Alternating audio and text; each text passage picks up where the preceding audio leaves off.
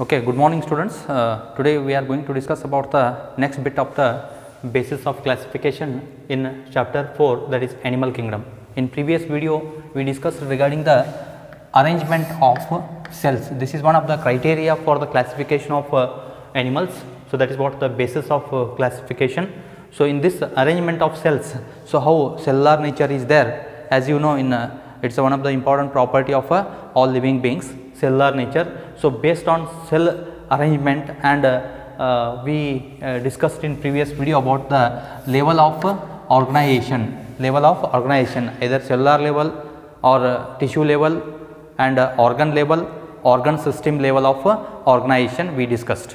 Understood? And even we also consider the germ layer organization, that means diploblastic and triploblastic organization and triploblastic organization, that is two are there here, diploblastic and triploblastic organization. As you know, diploblastic means at least two germ layers should be present, that is as a external ectoderm and internal endoderm. So in a triploblastic animals there are three germ layers. Basically that was present in the embryonic stage, in embryonic development what we see. So that germ layers are converted into different organ systems. Okay, so that basically in higher animals, in case of mammals you can consider, or Pisces. So there are three layers. See, that is what we call first one in triploblastic animals. First one externally, that is ectoderm, and middle mesoderm, and internally there is a presence of endoderm. These three layers can form a whole body. Okay, different organ systems. For example, mesoderm. Okay, so it can produce some organ systems, and ectoderm produces some organ systems. In this way, so that three layers are the basic for all these organ systems. Okay, and even in previous video also we discussed the types of organ systems. Okay, usually when we take the circulatory system, which is not similar in all kind of multicellular organisms. Okay, they may be absent. Okay, so in sponges there is no circulatory system, in platyhelminthes there is no circulatory system, but in case of higher organisms, higher animals, when we observe that circulatory system, either it is open or closed. Okay, open circulatory system and closed circulatory system also we studied. Understood? And next one, the another digestive system, when we take digestive system, whether it is incomplete or complete. If both mouth and anus are present and it is along the gut, there are some glands also there, fully developed. So that is what complete digestive system. And in some cases, in which is not having mouth, anus, only one opening is there. In case of hydra, so only one, coelentrates almost they have one opening for the digestive system. So that is what very simple digestive system we can say.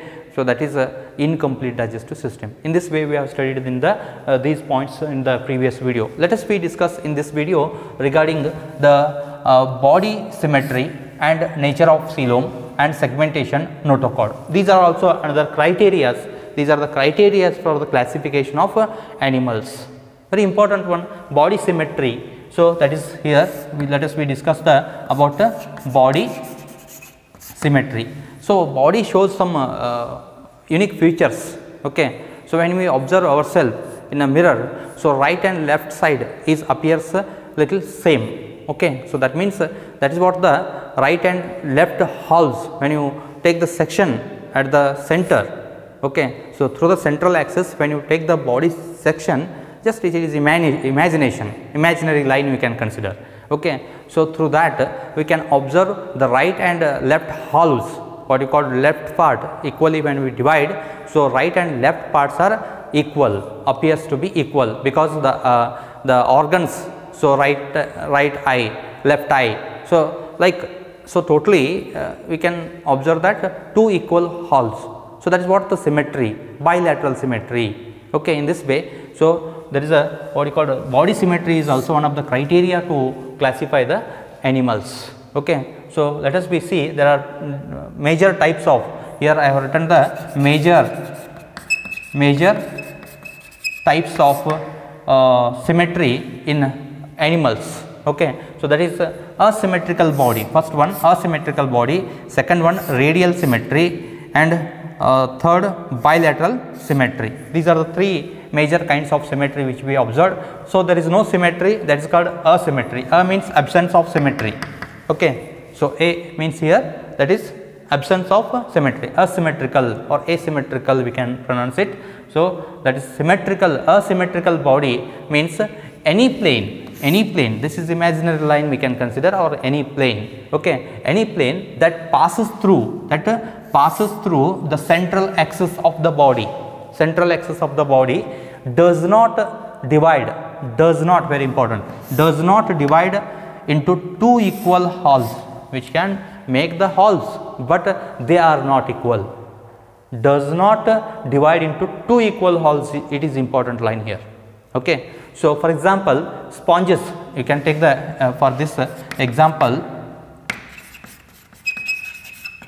sponges, foriferans. Okay, euplectala you can take, bathing sponge, U sponge we can say. Okay, so these are the examples we can give for this one. Sponges is the first phylum of invertebrates. So that is they are not become two equal halves. That is when you take the bathing sponge. So this is the bathing sponge you can consider. When you take the section, so here in this side it is there, and here it is in this side. So this is what these equal, two halves are not equal. If you consider this is the center of the body, or when you consider in this plane, so no equal halves, and this one is not become equal halves. Okay, so they are not identical, parts are not formed. Halves means here parts. Okay, halves, these are nothing but the parts. Okay, so next one you can take radial symmetry. Radial symmetry means what here? The any plane, very important, the term any plane passing through the center of the body, passing through the central axis of the body we can consider, or center of the body. Okay, central axis. See, next, it can able to divide into two equal halves, equal or identical. We may also use the term identical halves. Okay, so more or less usually the internal structures also same in some animals, but in some animals maybe internal structure may be become little different, but morphology almost it is equal. Okay, so hence we can also use the term here identical halves, identical parts are formed. Okay, so that is what the any plane, very important, any plane. For example, so you can take the starfish here. Examples here, starfish. As you know, starfish is 5-armed structure. There are 5 arms are there here. So I will try here the simple diagram.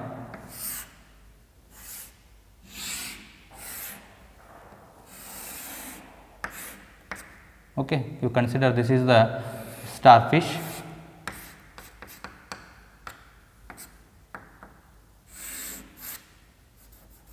Yes, this is what the starfish. Okay, so this is the structure of starfish. So when you take the section, the imaginary line, either by this plane or by, yes, we can draw in this plane. Okay, so this is what the starfish diagram. So when you cut in any plane that should pass through, this is what the central axis, this is the central axis. Any plane means it is straight line, so should pass through center, it can able to divide it into two equal halves in any plane. Understood?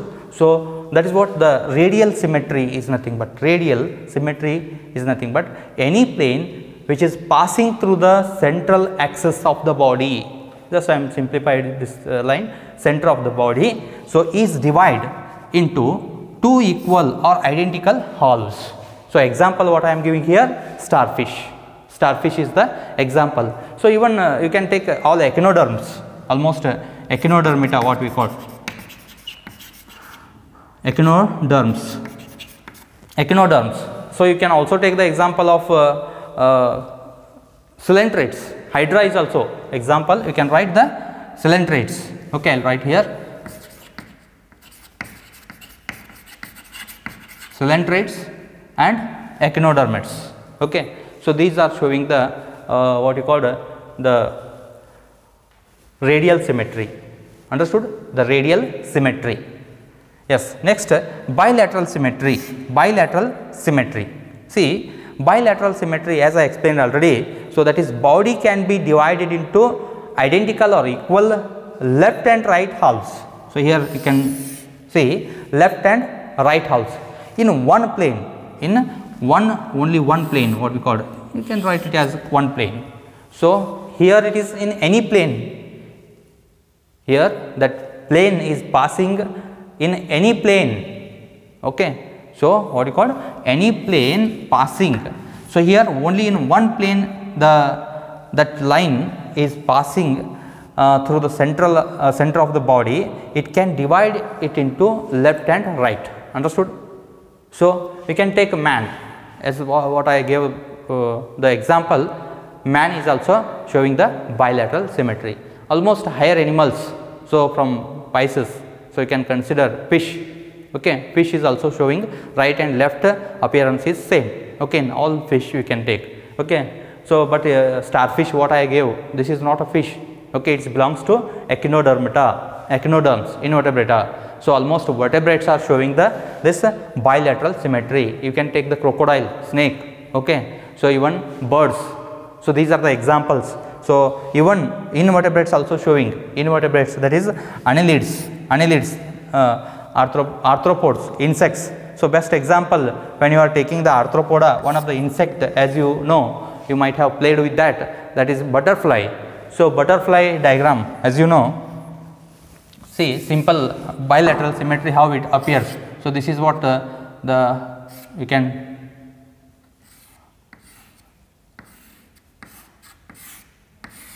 so in this way, this is the this is what the head and thorax, abdomen. Okay, abdomen. So, here the legs are there and somewhat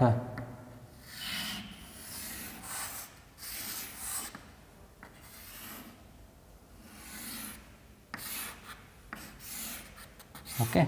So, in this way, so you can see. So, when you the line passing through the central axis of the body, this is what the line, central axis. So, these two, right and left. Okay. So, this is the right and left, right, left. So, these structures when you observe the parts to hulls, when you observe, so that is what it shows, the right and left and right hulls are identical or equal. Okay. So, even when you observe, the organs also become equally distributed in both. Okay. So, that is what in one plane it is possible. Okay. If it is done in one plane, so that is said to be bilateral, that is called bilateral. If it is in any plane, so that is called radial. So, in any plane or one plane, so there is no possibility of the two equal hulls, that is called asymmetry. There is no symmetry. Okay. No symmetry means no symmetry. These animals are not showing the any symmetry. Okay. Mainly radial symmetry and bilateral symmetry are showing the symmetry. So, if that is not showing the symmetry, that is called asymmetrical body. Understood? Asymmetrical body. So, this is what the important criteria for the classification body symmetry, which is also one of the considerable thing. Okay. Next one, nature of coelom. Okay.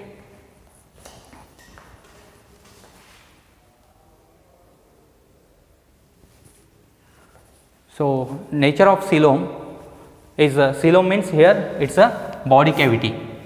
Coelom is nothing but it is a body cavity. So, just you remember it is a coelom which is, if it is lined by epithelium.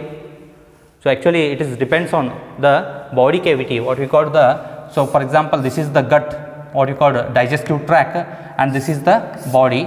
So, in between this place is there, no? This is called the coelom. Okay, body cavity be called. Okay. So, in the next video, in detailed structure of this one of the nature of coelom and segmentation notochord we will discuss. Okay. Thank you, students.